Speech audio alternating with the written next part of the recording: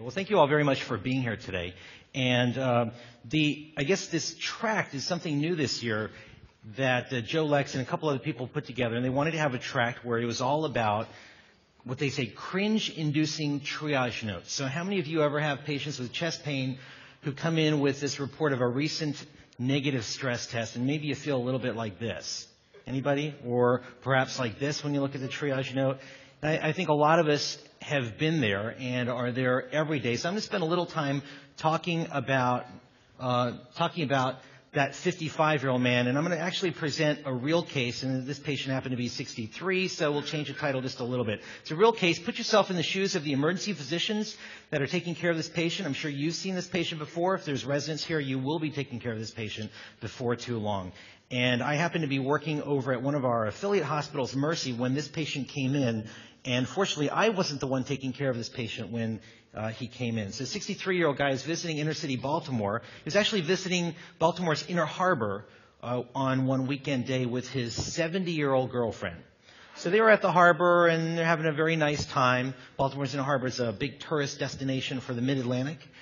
And while he was at the harbor, he had a brief episode of right arm and hand pain, and he also broke out in a sweat. Symptoms lasted for maybe about 10, 15 minutes or so, and he didn't really do anything. But then as they're getting ready to head back up to Philadelphia, which is about a 2-hour drive from downtown Baltimore, his girlfriend convinced him to come into one of the local emergency departments. So they came on into Mercy Hospital just to get checked out. And when he came in, he was completely asymptomatic.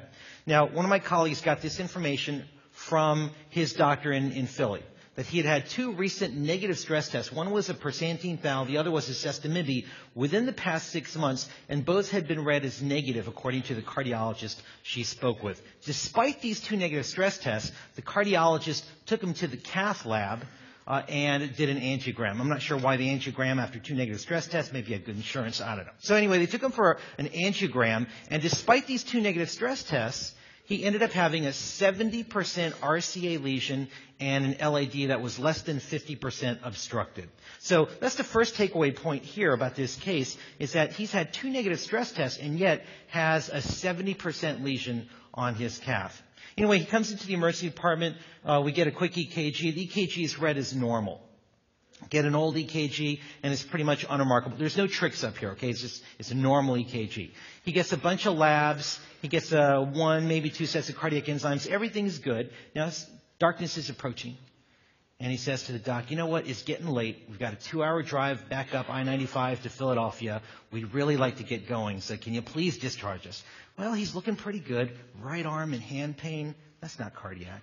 You know, he's had an angiogram that they didn't do anything with, so that's probably fine to go ahead and discharge him. So he gets discharged after the labs and negative enzyme. He sits out in the waiting room while his girlfriend, 70 years old, is looking for the car. For 45 minutes, she's walking up and down the parking garage looking for this car. Maybe she's got a little dementia. She doesn't know where this car is, right? Fortunately, because he's out in the waiting room, and now he starts developing some recurrent right arm and hand pain. But nobody does anything. Then he starts getting a little pale and diaphoretic, slumps down in his chair. No one does anything. He's been discharged. Going to have to re-register. Right? So then he starts slumping down a little bit more. And then the one thing happens that immediately calls attention to the charge nurse, the triage nurse, security, overhead stat pages to housekeeping. He vomits. So immediately he gets brought back in to the emergency department. They quickly repeat an EKG. He's got tombstones across his precordium. About a minute later, he loses pulses. He gets quickly defibrillated. He ended up surviving. He went cross town over to university where he went to the cath lab, and it wasn't the 70% RCA lesion that was the infarct-related artery. It was the less than 50% LAD, which is now 100% obstructed. And he ended up doing fine. And his girlfriend did eventually find the car. All right? So, but it's a good thing that somebody was looking out for this guy, because had she found the car right away, he would have been on I-95 heading north when he had his cardiac arrest. So, what exactly is going on here? This guy's had 2 negative stress tests. He's had a cath.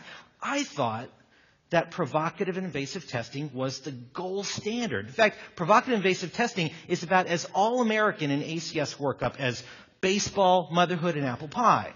Right? Well, you know what? I've said this before. As you get older, you start realizing that a lot of things in life that you thought were good and pure turn out to not quite be so good and pure after all. All right? So what exactly is the deal with provocative invasive testing? So I changed the title of this talk. We're actually going to talk about how provocative invasive testing are more the tarnished bronze standard compared to the gold standard, okay? And although the title of this talk is about stress testing, I think we can't talk about stress testing without talking about some of the limitations of angiography as well, because that's another problem that we run into when patients say, yeah, I've had a recent negative or normal cath. What exactly does that mean? So let's talk a little bit about this. Let me pose a question to you. All right? Let's say you walk in the room, you do your good history of present illness, you come walking out of the room, and you're concerned about that patient. And then you go over to the computer and you find out that this patient recently had a negative stress test. How comfortable do you feel with sending that person home now? What if it turns out that the patient tells you, or maybe the cath, there's a cath report in there, that the cath was pretty much unremarkable? Right? How comfortable do you feel with sending that patient home now, who after your history you were really concerned about? Well, let me answer the part of this question by telling you what I learned about angiography back when I was in residency, and I'll bet a lot of people here probably learned the same thing. What's the purpose of angiography? Well, I learned that the purpose of angio was to identify a big plaque, because big plaques are at risk for rupture. And the classic teaching is you need to worry about plaques when they're at least 70% obstructive of the luminal diameter. And you still hear the cardiologists talk about this magical 70% number. I had recently asked the head of clinical cardiology at university probably about 3 years ago. I said, when do you guys worry about plaques? And he said 70%. That's the magic number that people start to worry about. If they're smaller than that, they're oftentimes considered non-significant. Certainly, if they're less than 50%, it's considered minimal disease. What's the purpose of stress testing? Well, stress testing essentially is a non-invasive way of seeing how big somebody's plaque is. You take a patient, you plop them on a treadmill, or do some other type of maneuver to increase their myocardial oxygen demand. Maybe you inject dobutamine or some other type of pressor to increase myocardial oxygen demand, or a vasodilator. And what you want to see is whether the myocardial oxygen demand can meet the supply. If the demand doesn't meet the supply, then the patient's going to develop some symptoms, maybe some EKG abnormalities, or on imaging studies, you might get some abnormalities on nuclear medicine scans, maybe a stress echo, whatever it is. So the idea is you stress the heart, or you give them a vasodilator, and you want to see whether the myocardial oxygen demand can meet the supply. There's some problems, though. If you actually look in the literature, what you find is that gold standard provocative test is only about 85% sensitive. There are no stress tests which are better than about 95, 96%. Now, as an aside, every time a new type of stress test comes out, it's 100%. And then over the course of a few years, it starts to fall. And usually they all settle right around 85%, including the very best stress tests that your cardiologists try to promote. They're also very reader dependent. It depends who's reading it. If you look at the studies that talk about how great some stress tests are, it's interesting to note that if there's equivocal result, how many of you have ever read a stress test result and there's some type of equivocation in there, breast attenuation artifact? I'm not really, non-definite type of stress test interpretations. In the studies, they just toss them out of the study. Can't do that with your patient, though, can you? Toss them out. Well, you had an equivocal stress test. Get out of my ER. You can't really do that, all right? Other problems with stress testing is that what we now know, and this is based on literature over the past 10, 15 years, is that it's actually the smaller plaques which are more at risk for rupture. Those are the ones that are more unstable. In fact, the literature indicates that 2/3 of MIs are actually caused by plaques that are less than 50% obstructive of the luminal diameter. Not the 70, 80, 90% plaques, but 2/3 of MIs occur in infarct-related arteries where the plaque was less than 50% occlusive before the rupture and MI actually happened. And those plaques will give you a negative stress test. All right? So this is a little model for what coronary vessels look like. And if you look at the top plaque, that's about an 80% sized lesion, right? That's a person with chronic stable angina. That person's got a positive stress test. That person will have a cath that's read as significantly positive. The lumen at the bottom, the vessel at the bottom, has about a 50% plaque. That gives you a negative stress test. That gives you a calf that's read as minimal disease or non-significant disease. What we now know is that it's actually the plaque at the bottom, which is usually the unstable one. The plaque at the bottom is 2/3 of the time the cause of the acute MI, because it's not about the size of the plaque, it's about the composition of the plaque. In other words, how thick is the fibrous cap and how much lipid is there in the core? The one at the top is very calcified. That one doesn't tend to rupture. Here's a histologic section. Obviously, this person didn't do well since they cut out a piece of his artery. But this is a histologic section of a very, very stenosed lumen. And if you look at the little white area at the bottom, that's lipid core and is covered by a very thick blue fibrous cap. There's no way this is going to rupture. This is a stable plaque, even though it's very stenosed. On the other hand, if you look at this plaque, this is a fairly patent lumen, and there's a huge lipid core covered by a very, very thin fibrous cap. This is a volcano about to blow. This is the unstable plaque that causes 2/3 of MIs. And yet, this lumen produces a negative stress test and oftentimes gets read with an angio of non-significant or minimal disease. Problems with the angiography? Well, what about angio? Angio only tells you about the size of a plaque. It doesn't tell you anything about the composition of the plaque. It doesn't tell you how big the lumen is. It does tell you how big the lumen is, but not about how thick the fibrous cap is and not about the size of the lipid core. In fact, here's a great review article from the internal medicine literature that goes through all the different reasons a patient can have a false negative cath. Take a look at this. Diffuse disease can give you a false negative cath reading. Aortoosculate, branch osteal, overlapping side branches, left main coronary artery disease. That's the big one. Not the little old LAD, but the big one, the left main. Right? You guys remember Sanford and Son? Whenever he used to say, I'm having the big one. This is the big one he was talking about, the left main. All right, that's before some of your times. Eccentric plaques, congenital coronary. And I have to say, the incoming interns in this rising class were, on average, born in 1986. Can you believe that? That's scary. All right. Anyway, congenital coronary vessel enlargement, which now is oftentimes referred to as coronary artery remodeling. It's a relatively new concept in atherogenesis, something I never learned about, many of you never learned about, many of your cardiologists never learned about this in med school or residency either. And yet this is something that the pathologists have been talking about for the past 15 years. Pathologists have known about this for a long time. What do they say about the pathologists? Pathologists know everything, but just a day too late. Right? So what exactly is coronary artery remodeling? It's a new concept in atherogenesis.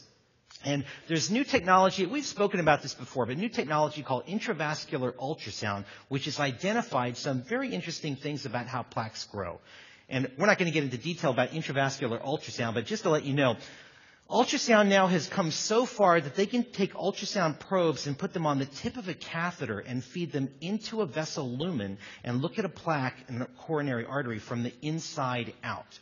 Now, I showed you the traditional model for how plaques grow. Traditionally, we learned that as plaques grow, they grow from the vessel wall into the lumen and cause obstruction. What we now actually know from intravascular ultrasound studies is as plaques grow, they don't grow into the vessel lumen. During the majority of the life of a plaque, it actually grows backwards into the vessel wall and spares the lumen. So you can have a big plaque and yet a normal lumen. And remember, angio only looks at the lumen.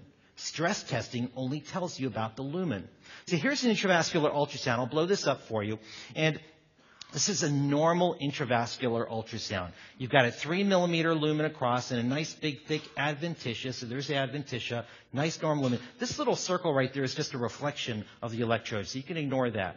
In contrast, this is a very diseased vessel. And that arrow is pointing at a huge plaque which is growing eccentrically into the vessel wall, causing outward bulging or remodeling of the vessel wall, sparing the lumen. Now, this big diseased vessel, what does this look like on an angiogram? Here's the angiogram. There's section A, section B. This is read, again, section A, section B. This is read as completely normal LAD. And looking at this artery, this angiogram, you would have no idea that there's actually a huge plaque sitting right outside that arrow at section B. Here's a few more from the cardiac literature.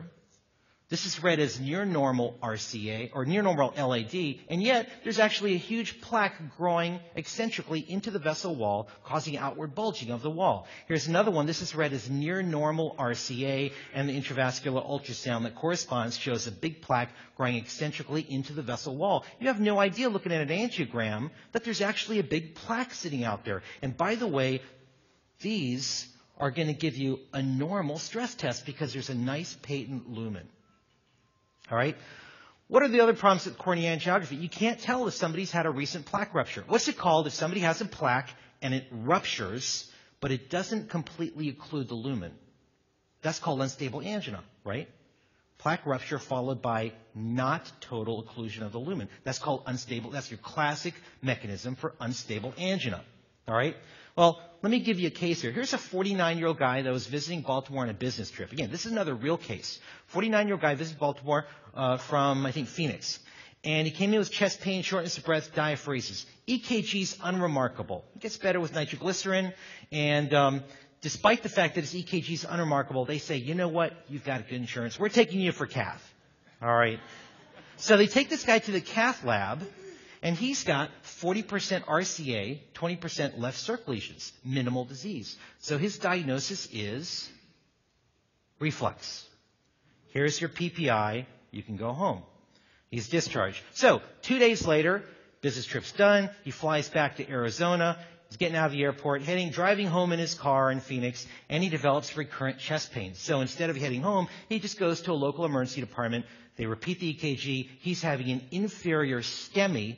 And they take this guy to the cath lab, and he's now got a 100% RCA. He went from 40 to 100% in 2 days. How can that happen?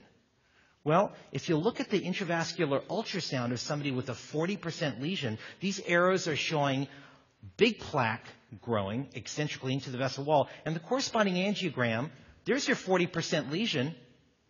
And so when you look at an angiogram that shows a 40% lesion, does that mean that the patient's got 40% lesion and they've had a 40% lesion for 5 years and this is stable? Or does it mean that today they have a 40% lesion and yesterday it was 10 or 20%? It just recently ruptured and tomorrow it'll be 100%. The angiogram doesn't tell you about recent plaque rupture. And if you look at the intravascular ultrasound, you'll notice that the borders are very jagged. There's no plaque anymore. There's no fibrous cap anymore. Very, very jagged borders. The fibrous cap is gone. It ruptured already. This is a ticking time bomb waiting to completely occlude that lumen, which is exactly what happened in this particular case. Now, let me also just present to you a must-have article. This is one that came from New York that Dave Vega, who's one of our members and board of directors, published. This is an article that you've got to have. All right? This is published in Western Journal of Emergency Medicine. 122 patients with chest pain. What they did was they looked at patients that had negative recent stress tests within the past 3 years, and they looked at their rule-in rate when they came back complaining of chest pain. 122 patients came in with negative stress tests of various types. All right? 20% ruled in for significant coronary disease. Significant defined as either they ruled in for an MI during this visit, they had another stress test which is positive during this visit, they had cath, which required a PCI, or they went for CABG, or they just flat out died. Significant CAD. All right?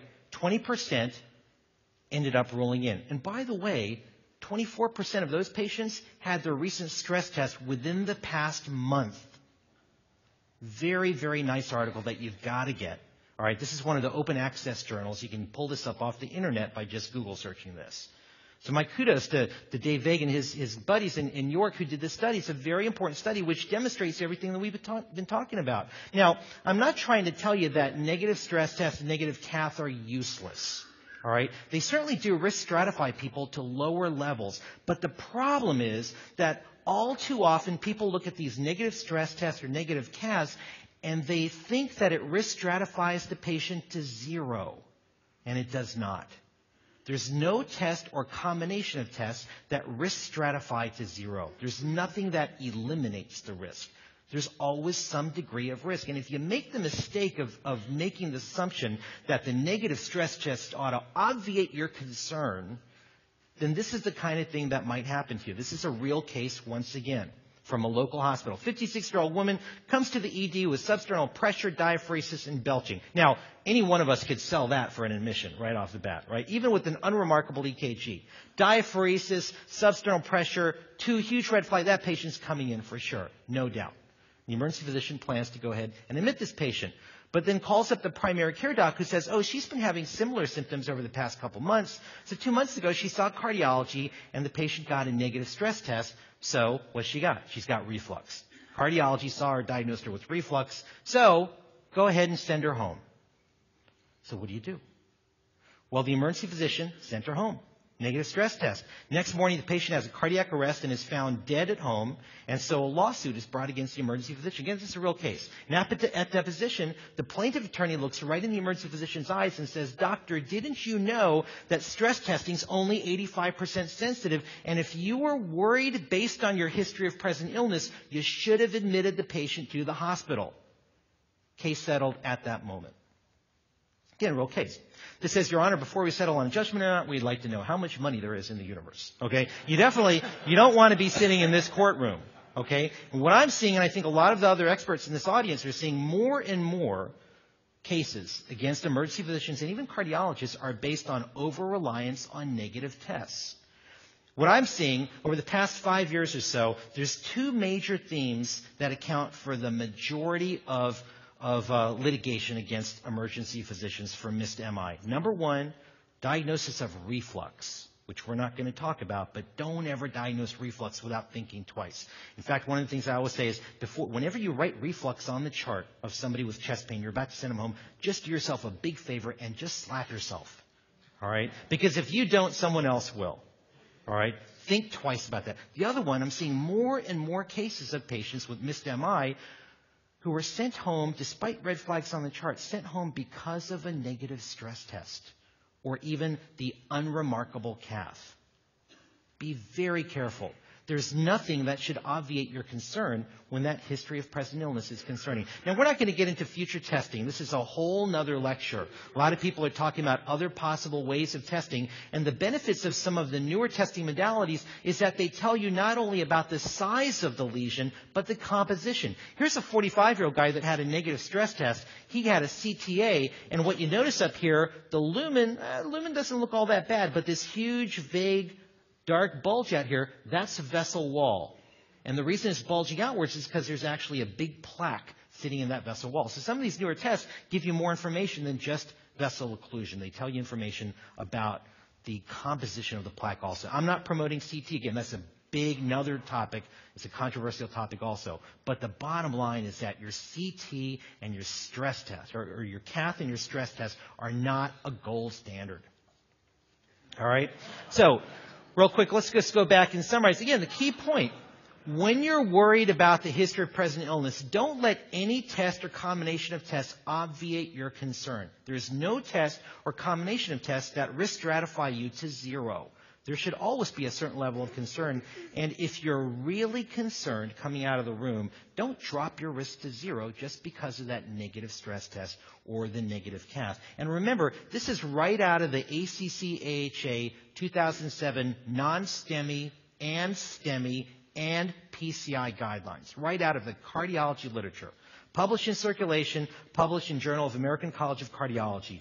The most predictive factor about whether your person is going to rule in or not is the history of present illness. Not risk factors, not prior workups. The most important thing you've got is your history of present illness. So don't ever obviate your concern just because of that HPI. If you remember the simple point, I think hopefully you'll be able to avoid the lawyers that are out there waiting for you. All right? Now, for anyone who wants a copy of these slides, if you go to this website at the top, you don't need to put www first. It's lectures.umem.org/AAEM 2011. You can pull up those pictures from the cardiology litter of the intravascular ultrasounds and show that to your cardiology fellows or whoever else that's balking at you for your concern. All right? You can pull up the slides. Wait till the end of the week. We'll post these on our website. All right? But feel free to do so. I think I'm out of time, but again, thank you very, very much for your attention, and I'm going to hand things back over to Mike. Thanks.